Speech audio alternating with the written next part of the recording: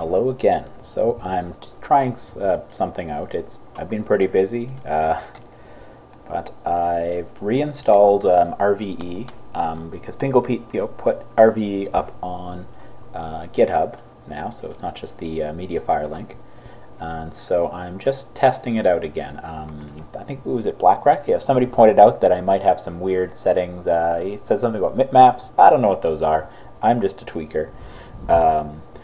So I changed some settings with my graphics card. It kind of changed things. So I just figured I would reinstall and kind of reconfigure my scatter and everything. And I think it looks a bit better.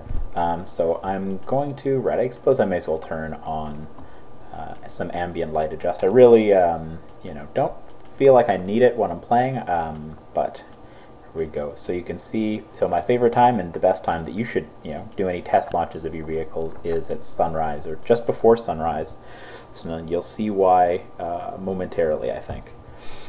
So this is kind of a Delta E launch vehicle, I think, or at least that's how I think of it. It's certainly not a straight reproduction. My memory usage has creeped up quite a bit, but I've done a number of reversions without having to restart. So this is just plain RSS, RO, just the required mods, and no parts packs or anything. I don't even have SSTU installed in this right now. It's really a balance. Like I play in Windows 32-bit, and it's like you can add some more parts or other things, but then you push your memory up and you're just really fighting against that memory bound. So if you're, it's only going to be a month or two or whatever until we've got KSP 1.1 and RSS and RO and all the mods back functioning again. So I don't know. I'd suggest just if you're new to it, just play with it with just the minimal mods, and just to kind of enjoy it rather than fighting against the memory barrier. So you can see all the lovely clouds. They're dark because it's dawn. So I really like what we get with the, I'm not sure how well this will record, but we'll find out, the hazy effect you get of the atmosphere at dawn. It's really nice, the gradiated colors. I think part of that's Scatterer, part of that's RVE. I really am not quite sure, but it looks really good. Now, something I need to figure out a bit is how sun flares work just in general. I really I don't mess with very many graphical mods other than these couple, but long ago I did fiddle with pulling sun flares from other mods when you had to replace a shared asset to do it, and it's kind of weird for me, so I just stopped messing with that. But yeah, recently I've been trying to build hardware for a Mars mission, and I've learned a ton. I wanted to record a video or two about it, but I just didn't find the time after everything else I was doing. But at some point soon, I hope I'll start a series of videos where I show. My final goal is to kind of do something like Mars Direct. So I'll send one craft that goes to Mars unfueled, fuels up, and then builds up enough fuel either to make Martian orbit and rendezvous with something else, or to do a full direct, get into Martian orbit and send itself back to Earth. So we'll see, what design I go with, but there's just literally a dozen major issues that you have to deal with in designing that, and that's what I want to do a series on, because kind of how to tackle each of those issues and do your work so that you're only fixing one of those at a time, because you can't solve a dozen problems simultaneously. You kind of have to focus on mostly one at a time, kind of lock in what you're learning and what you're gaining from it, and progress from there. And I've made a ton of progress in it. So I really I feel like I'm seeing the color of the sky in the sunrise. It might be the extinction settings, but in the clouds, and I really love, so the sun flare just looks amazing when you're launching at sunset. This is I'll put the links again in the video as usual, but it's just default. I haven't added any sun flares. I'm not sure if this flare comes with Scatterer or with RVE or what, but it just looks really good until about 185 kilometers up. So I feel like that should be something I can disable. But yeah, even if I launch half an hour early or later, you just get these whole different effects while you launch through a sunrise. So it's just amazing, just the way the colors blend at the edge of the horizon, all the clouds are dark. I only tweaked one setting in RVE from the defaults, which was just the cloud height. Pingo Pete doesn't want to make them too high, but I just raised it from 2000 to 3000. Went apply and save, that's it. So this is OpenGL Windows 32-bit. You can see from my memory usage there on the side.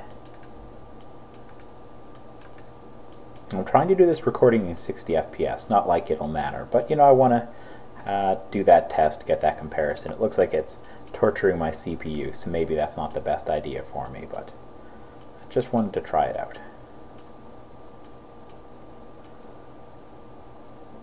It just looks really good. Still kind of make out Florida and all the land down there. I really like the sunrise launch.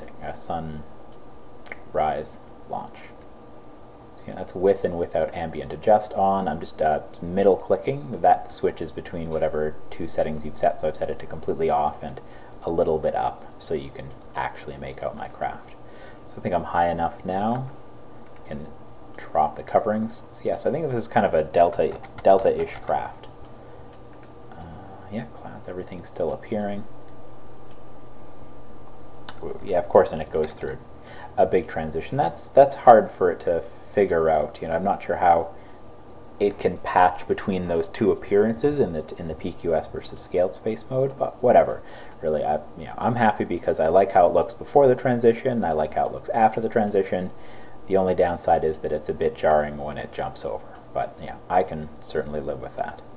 Let's see, let's lower it down to, so we're not adding so much altitude. So I'm watching time to AP and my AP. This craft, I've kind of vaguely designed it to be something that could be a geostationary launcher. You notice that the Scatterer looks a bit different. I've been tweaking with it, optimizing for different things than I did before. If you like the old profile, you can use that, because I still have that posted up, I believe. See, the sun is just, it's a decent sun flare. Obviously, I think there can be better ones, but it's just way better than what you'll see above 180 kilometers. So I'll focus so you can see, or about 185, I think, is when it jumps. So if there's a way that I can just keep this one, I'd be totally fine with that, because one of the, so my two favorite things in RVE, one is, there you go. Now, it might be because that's when the sun goes above this line. Maybe you can't see that on the recording, but I think it's the post-processing line.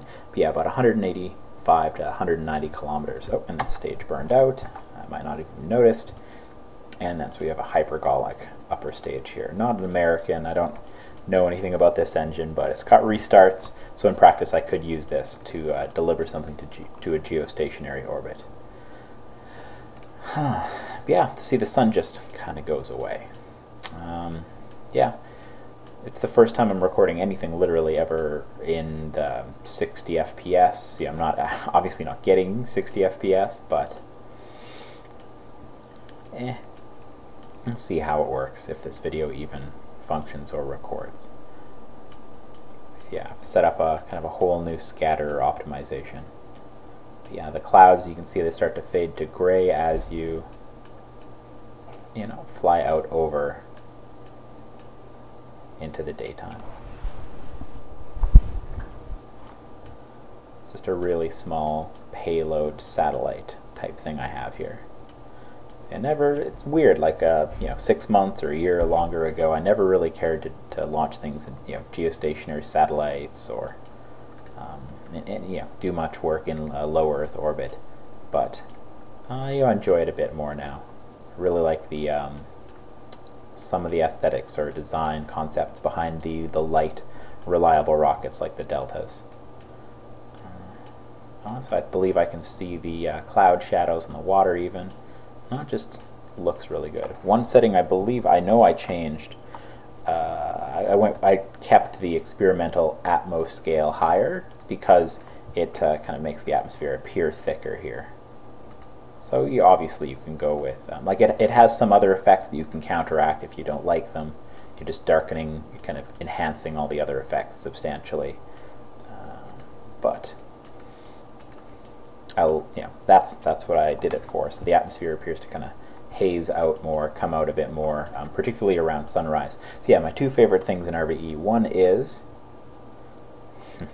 is they'll launch at sunrise like I just did, and the other is what a sunset looks like you know, from orbit, or you know, when the sun goes down the horizon. When I'm doing my my regular work, I often just have a video of one of the, what is it, the H something, H and then 3 letters, the satellite that's on, or the camera that's on the ISS. It's just really neat to see sunrise and sunset from orbit. And in a previous RVE, I had things set up with a good sun flare, so it looked really nice when the sun dipped below the horizon. Here, I'll just cut it off here. There we go. But it just doesn't look quite the same yet, but it still looks really good. I feel like this looks better than any previous version of RVE or Eve, and we've got Scatterer in the mix now. All in all, things come together really well. Why is it not letting me really time warp? There we go. So I'll just do a quick time warp to get the sun below the horizon.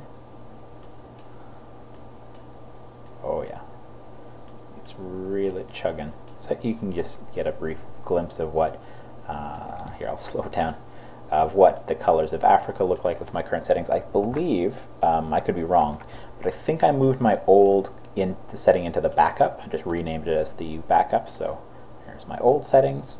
I also think it looks really nice. Apparently I optimized for more popping red.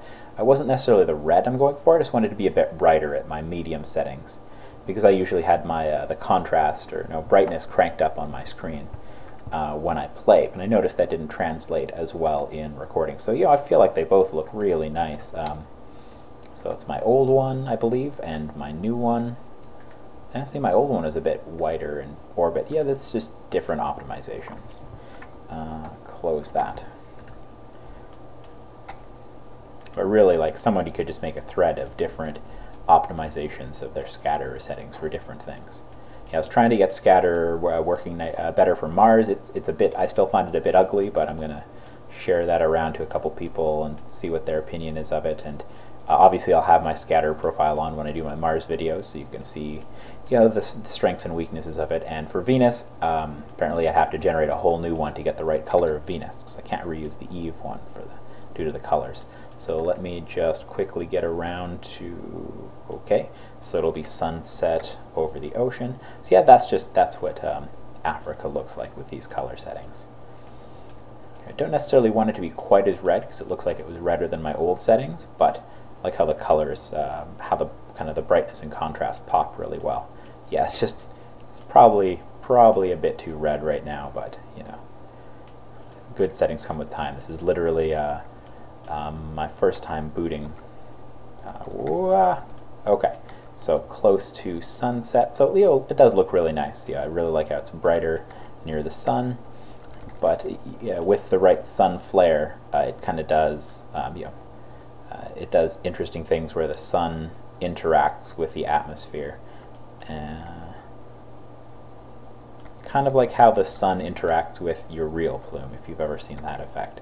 And I really liked how they kind of mingle together, kind of a graphical accident of, and whereas here it's just the same sun kind of pokes in at the edge until the center spot of the sun is past the edge, and then it's gone.